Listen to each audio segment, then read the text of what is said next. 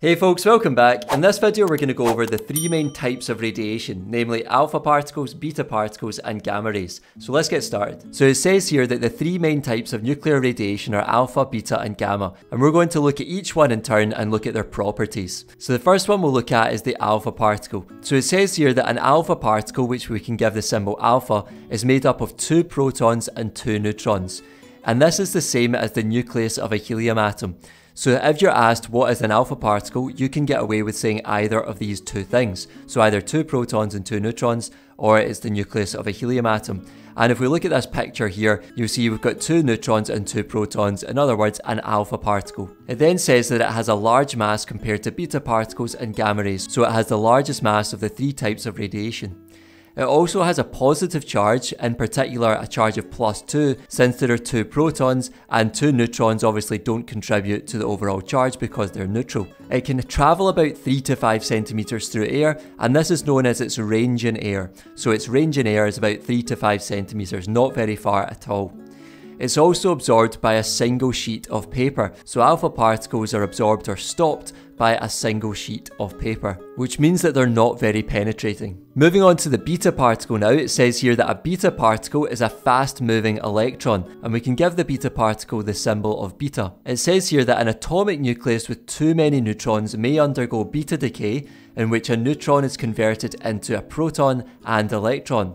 The electron is fired out of the nucleus as a beta particle, whilst the proton remains within the nucleus. So if we look at this picture here, this is sort of demonstrating what we're talking about. So here's a neutron, and if that neutron undergoes a beta decay, then it's going to turn into a proton, but also emit an electron, i.e. the beta particle, during the process. The beta particle has a small mass compared to alpha particles, but a larger mass than gamma rays, so it's sort of in the middle in terms of the mass. It has a negative charge, in particular a charge of -1, since it is an electron, and remember electrons have a negative charge. It can travel up to a few meters in air depending on its energy, so typically beta particles might travel from tens of centimeters up to 2 or 3 meters, depending on their energy. And lastly, beta particles are absorbed or stopped by 2 to 3 millimeters of aluminium. Lastly, we have the gamma ray, and it says that a gamma ray is an electromagnetic wave of very high frequency and energy. So you should remember that gamma rays are in the electromagnetic spectrum from the waves topic, and we saw there that they have very high frequency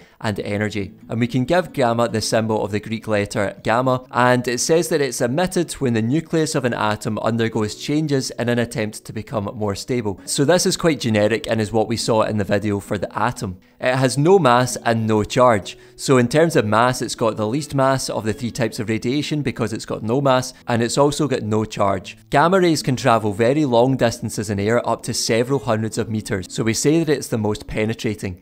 And it can be absorbed by 2 to 3 centimeters of lead, but some gamma rays might still pass through. So the idea is that not all gamma rays will pass through lead because it's not a perfect absorber of gamma rays. And in fact, nothing can actually stop gamma rays completely. So here's a picture of that high energy wave, the gamma ray being emitted from the nucleus of an atom. And it's important to note here that the gamma ray is a wave, not a particle. So we have alpha particles and beta particles, but then we have gamma rays, i.e. waves. So 2 of them are particles and 1 of them is a wave. Just to show you a quick animation for each type of radiation. So we've got 3 nuclei here, and each one is going to show us the different types of decay. So we've got a nucleus emitting an alpha particle. So you'll notice the 2 protons and 2 neutrons of the alpha particle there, and it was a random decay, so it happened after a random amount of time. The nucleus emitting a beta particle looks like this. So you've got your fast moving electron there. And lastly, the nucleus emitting a gamma ray, remember this is a wave. So you've got your unstable nuclei, and it emits the wave and becomes stable. And I'll just show you another animation to help you visualize the absorption of alpha, beta and gamma. So if we think about alpha particles first of all, remember we said that they are absorbed by a single sheet of paper. So if we have alpha particles instant on our single sheet of paper here, we should expect that they're going to be stopped by it and not pass through. And if we look at beta particles now, remember beta particles should pass through paper, but they will be absorbed by a few millimeters of aluminium, namely 2 to 3 millimeters like we said earlier.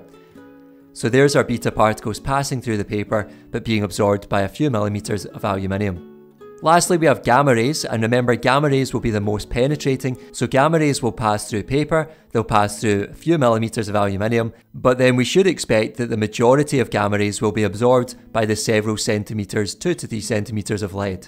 So here's our gamma rays passing through the paper and the aluminium, and notice how most of them are being absorbed or stopped by the lead, but a few of them are still getting through. And remember, that's because lead will not completely stop gamma rays. So if I play all three now just to show you them side by side.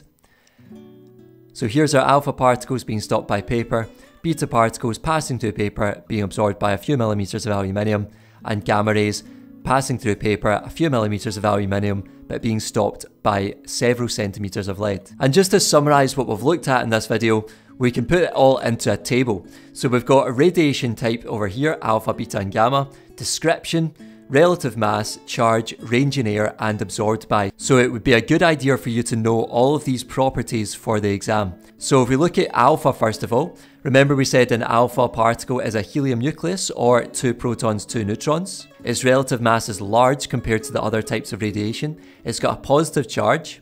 Its range in air we said was 3 to 5 centimeters and it's absorbed by a single sheet of paper.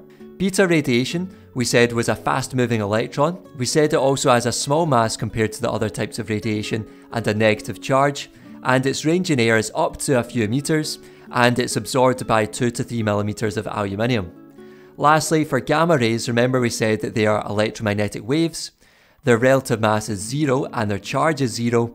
And their range in air is hundreds of meters or very long distances, and they are absorbed by 2 to 3 centimeters of lead. But remember, not all of them are going to be absorbed by the lead. That's all for this video, folks. I hope you found it useful. If you did, give it a thumbs up, subscribe, and I'll see you in the next one. Take care.